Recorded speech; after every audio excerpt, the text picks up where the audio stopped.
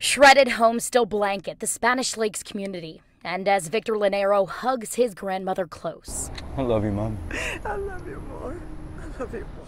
They know their own lives are shredded to pieces too. It's gonna be okay, Mom. I spoke with Victor and his grandmother to honor his grandfather, her husband, 66-year-old Alejandro Alonso, killed in Wednesday's deadly tornado. It was a nightmare. You won't see their faces, and there's a powerful reason Victor asked me not to show them. This is about him. He lost his life. This ain't about me in any way. Victor tells me he was planning to pick up his grandfather to stay with him and his wife in Palm Bay Wednesday. But before he could pick him up, saw a tornado was heading toward his grandfather's home. I called him back. I'm like, hey, take shelter. He started screaming. He screamed, ah, oh my God. And then I heard a big explosion. And then I heard just wind and just like silence. Victor rushed to the neighborhood, only to find his worst fears confirmed.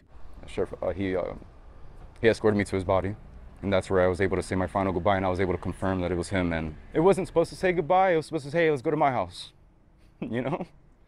But it was goodbye. Alonso is one of 6 people St. Lucie County Sheriff Keith Pearson confirms were killed, including Alonso's girlfriend, Mary Grace Viramontes, who neighbor Gladys Olivate says goes by Grace and was a dear friend. Friends that I don't think I will ever see again. 85-year-old Roger Ammon, 84-year-old Sandra McDonald, 66-year-old Debbie Kennedy, who family members tell us was an amazing mother and grandmother, 82-year-old Bill Cutlip. His niece tells me he was a proud military veteran. I'll have to send a couple at a time.